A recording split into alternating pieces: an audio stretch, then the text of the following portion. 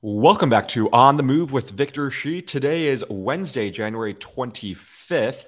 And today we're going to be talking about the right-wing news because more than ever before, it's critical for people to know how to identify the lies that Republicans in the media are telling us and how we can push back against them. In addition, Democrats too need to know how to take the right-wing narratives and counter them effectively. And that is exactly what my guest today has been doing over the past few years with the Lincoln Project and now with Resolute Square.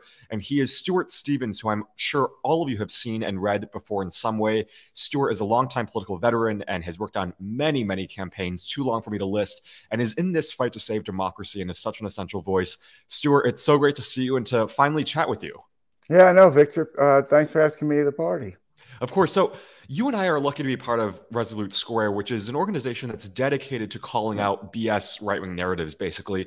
But in order to understand those narratives, I think it's important to understand what allows those narratives to fester and grow. And what pops into my mind at the outset is right-wing news channels, like, or maybe not news channels, but channels like Fox News and Newsmax. Yeah. Can you walk us through how those right-wing news media companies operate? You know, there's a fascinating book by a professor at UVA named Nicole Hemmer, who wrote a book called Messengers on the Right. And she wrote it because she's from Iowa, like a farm girl from Iowa, had this very reasonable, middle-of-the-road dad, and she slowly saw him get sucked into this Fox News vortex. And being an academician, she was like, how did this happen? Yeah. She didn't just yell at her dad. She wanted to know more about it. So it led her to write this book. And I cannot recommend it more, Victor. It is a history of right-wing media in post-World War II America. And, you know, it falls in the category of those things in life that I thought I knew a lot about. And then I read this book and I thought what I knew was half wrong, half right, glimpses of this and that, you know. But what really establishes here is that after World War II, there was really two guys that got together and they started this, what was in essence almost a mimeograph newsletter in their apartment in Washington called Human Events. And when I was coming up, it was considered so right-wing, we would refer to it as Inhuman Events. And that kind of became the Steve Jobs garage of right-wing media. And that everything sort of went through that. And it developed a sense that mainstream media was not the truth, that it fell to us to tell the truth. And just as a side note, what's really fascinating about that, Victor, is the two guys who started that, they came out of the anti-war movement. One was a professor at Haverford. One had connections to Haverford and wrote a book in the 30s about the first big book on the international arms trade called Merchants of Death. And their view of this, and this is just mind-boggling, was that the United States media had been co-opted in World War II by sort of a jingoistic, pro-American, pro-war, and that the otherness that they were trying to separate, the truth that they saw, was distinguished from that. Now, I would have thought it was the exact opposite, that right-wing media would have come from crazy right-wing, let's go, you know, nuke North Korea. Right. But out of that, and so I think what has happened here is, very clearly, and this is really the genesis of why we started Resolute Square, those on the right have thought that their side was never being told. So they started Fox, and then Fox is just really a small part now of what is this vast infrastructure of Ben Shapiro craziness, you know. Those who, and those really have become the autocratic forces. Those who didn't have that, who were like mainstream, like what we would call normal people, we had great faith that our traditional media would carry that. So we didn't need to start Fox News because we had NBC, we had ABC, we had CBS, we had CNN. We didn't need to go start Breitbart News because we had the New York Times or Washington Post. And we saw them as an adequate counter. They would tell the truth would win. That all broke down because it was based upon the concept that on both sides you would have some sort of civil agreement on fundamental truth. Right. So it goes back to this, you know, all of our journalist friends we see struggling with this, and I have great sympathy for them, actually. And when you are brought up in a profession that is revered, that the greatest good is objectivity. Mm-hmm. That is the greatest good. How do you tell both sides of a lie? Right, right. And I think that everybody, you know, from Maggie Haberman to Anderson Cooper would say, we don't know.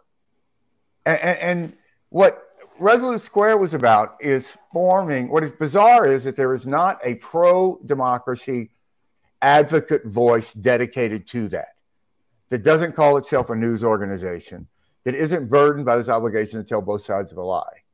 And that is what Resolute Square is. I mean, our approach here is not objectivity. Our approach is we're right, they're wrong. Yeah. So if I can ask you a follow-up question Yeah. to that, and I totally agree with you that the both sides of them is stunning. I mean, on issues like democracy and the violent insurrection on January 6th, there just isn't two sides to that. On things like, what Nazism and the Nick Fuentes situation, there were no two sides to that. And so there's this, I think, level of comfortability that we've seen, especially with right-wing channels, of just basically lying and feeding their audience a bunch of lies. And I'm wondering, first, who you think their audience is and whether or not you think there's a way to reach those people who are in tune to Tucker Carlson and Sean Hannity, who are, spew these just nonsense headlines. Is there a way for us to reach them in this kind of ecosystem? Well, look, it's a great question. I think, well, first, as to who they are predominantly white, overwhelmingly. They are predominantly older, and they are predominantly male. In campaigns, I was always a great believer, you should do what is easy first well. So go out and get your base vote first, and then see what else you need to get. Because you don't want to end up spending all this time and money trying to get 5% of the vote and neglect the 75% that you didn't turn out enough that was very easy to do. So when I look at this, I have really, and this sounds sort of crass, but it's honest, I don't really have any interest in converting those people now. I don't think that's the immediate goal here. I think the immediate goal is we know that there are more of us than there are of them. Right. So we don't need them. What we need is the people who believe what we believe to think it's important enough to take action, which is something you hit every day. I love reading and following you because, you're pointing out the urgency of what this moment is, be it, a mass shooting every 2 hours in California to, the absurdity of Marjorie Taylor Greene having a veto power and who's going to go on the Intelligence Committee. So still the greatest number of people, the greatest voice in America is a voice that isn't spoken, people who don't register and vote, who could register and vote. And what Trump did in 2016, he turned out low frequency white voters.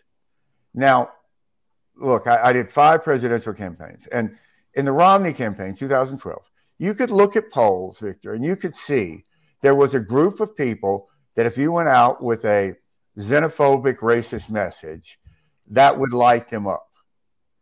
Now, we obviously didn't even consider that because, Romney would have thrown you out of the room if nothing else. But I would have, had you asked me as like a political consultant, can you do that? I would have said, if you do that, you will lose the votes that you gain. You will lose more votes at the upper end of college-educated voters. And that's what was happening with Trump right up into the Comey letter in 2016. And Trump was losing college-educated voters. No Republican has ever lost college-educated voters in modern politics. Goldwater won college-educated voters.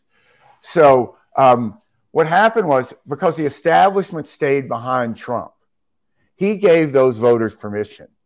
So he was able for a brief moment in time, and literally I think it was probably for a 48-hour period, to have the best of both worlds. he was able to get this, vote that came out motivated by racism and xenophobia without losing sort of normal suburban moms, we call them. That didn't happen in 20 as much. In part, I think the Lincoln Project played a large role in that. Usually the last to join a campaign are the first to leave, which makes sense when you think about it. If you're the most reluctant, I'm going to join this at the last minute, you're still going to have the most doubts. So you're like, yeah, I don't know, man, maybe that was a mistake. I mean, if you're all in from the beginning, you're going to be the last to leave. You're a true believer. So our focus needs to be not on conversion, but on motivation. That's really interesting. I want to ask you about that, and especially for Democrats and us in the pro-democracy space. How do you think we can, I guess, respond to the right-wing machine? They spew things like critical race theory. They spew things that, like you said, are racist, xenophobic, that really promote this divisive, vitriolic culture. What should we, as people who care about democracy, and I know yesterday you were on with some other people at Resolute Square talking about what President Biden can do to push back against that. What are some tangible ways that we can push back against this right-wing narrative? Listen, I think that there needs to be an unburdening of normal bounds of civility that we tend to operate on. We were taught that it's rude to call someone a liar. Right. Yeah. We were taught that we should assume that the other person in an argument, they may be wrong, but they're acting in good faith. Yeah. Yeah. There are both sides to this, right? So I think we need to just go out and, we need to call Marjorie Taylor Greene a Russian agent. Mm-hmm. We need to say that we do know that Putin supported Trump. Trump won. We know that Marjorie Taylor Greene is pro-Putin. We know there wouldn't be a Marjorie Taylor Greene if there wasn't Trump. And there's a direct line to that. So I think you need to just go out and call these things out for what it is. Yeah. Democrats don't realize it enough, which kind of drives me crazy. But Democrats are winning cultural wars, right? I mean, think of the big cultural wars of the last couple of years, right? Donald Trump, right-wing MAGA against Nike and Colin Kaepernick. Mm-hmm. Well, who won that? Nike made $9 billion after Colin Kaepernick, right? The MAGA got in a fight with Walmart for a while over mandatory masks. Walmart, you're losing that with Walmart. I mean, they're not like, say, they went after, some, obscure little boutique. They went after, they lost a cultural battle with NASCAR over banning the Confederate flag. Yeah. So, you were winning these cultural battles. How many people do you know, Victor, under 35, who are like normal people who are really big on MAGA? Not many. No. You got to hunt them with dogs. Right. Nobody wants to be these people. And like I grew up in Mississippi, and your average kid in Mississippi, they don't want to be Robert E. Lee. They want to be like a black rap star. Yeah. I mean, like they swim in the same cultural sea. And I think there needs to be an engagement on this, these cultural issues. Don't shy away from them. Yeah. Go out, say you're wrong. Yeah. And what has always struck me about Democrats is, I wrote a piece about this right before the 2020 election that was in the Bulwark. Be more confident. Get a little swagger. I mean, you're right. They're wrong. It's yours. There's more of you. Don't be tentative about this. This is your country. Go out and take it. Yeah. And walk with confidence. It reminds me of what Michelle Obama said.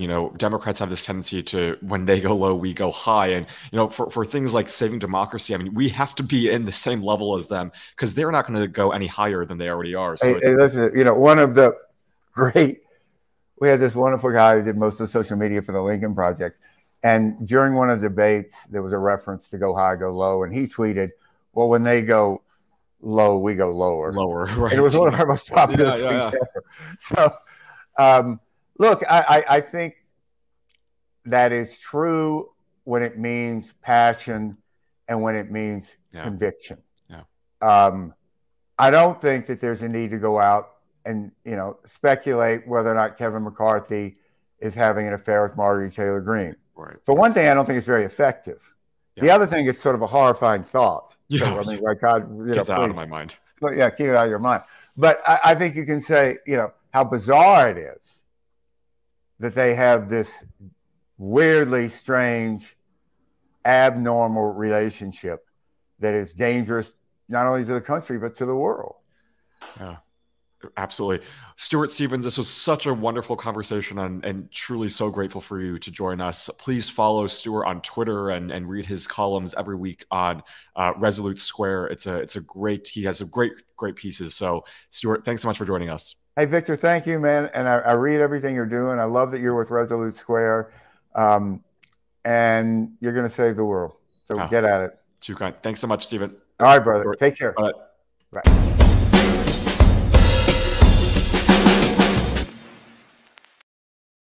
Well, that was a fascinating episode, and I couldn't agree more with what Stuart said about the fact that we must call these lies out. And anyone who watches my other show with Jill Wine-Banks, she has a great hashtag, which I think puts it all kind of in summary, which is say this, not that, right? If we're calling January 6th just another protest, it's not a protest, it's an insurrection. So we have to call these things out like we see it. So say this, not that. That couldn't be more important. There's some breaking news that we want to get into. Yesterday, right before, I guess in the morning, CNN reported that Mike Pence's Indiana home was searched by the FBI.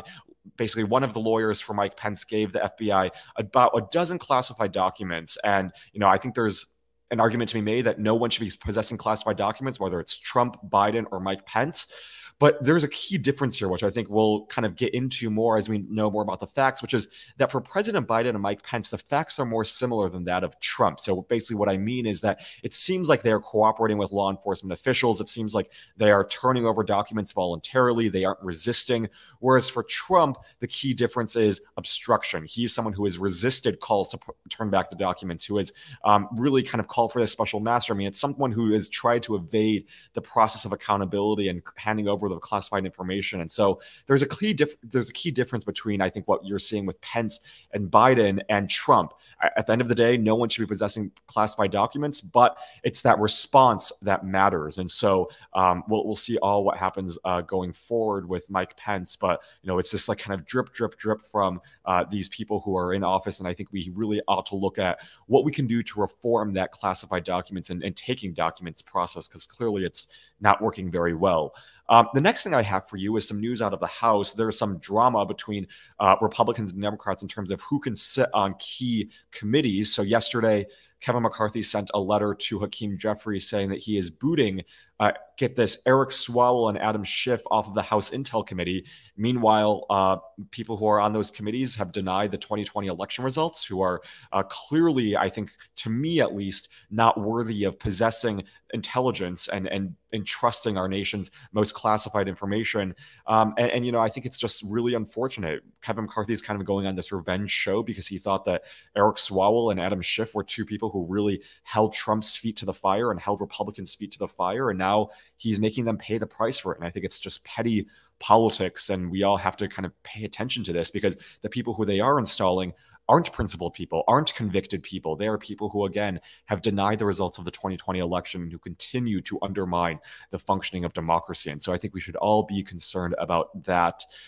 So that's all I have for you today. We'll be paying attention to the House as well as what happens with Pence and all of that. And just a quick programming note for the rest of the week. We are already on Wednesday, which is crazy, but tomorrow we have a very exciting guest. We have an exclusive interview with Pramila Jayapal, who is as you know, a congresswoman from the state of Washington. We'll talk to her about what Republicans are doing, what Democrats plan to do to make lives better and to push back against them. It'll be a great interview. She is a fierce voice in the House and such a great representative. Pramila Jayapal will be tomorrow at 8 a.m. Pacific time, 11 a.m. Eastern time.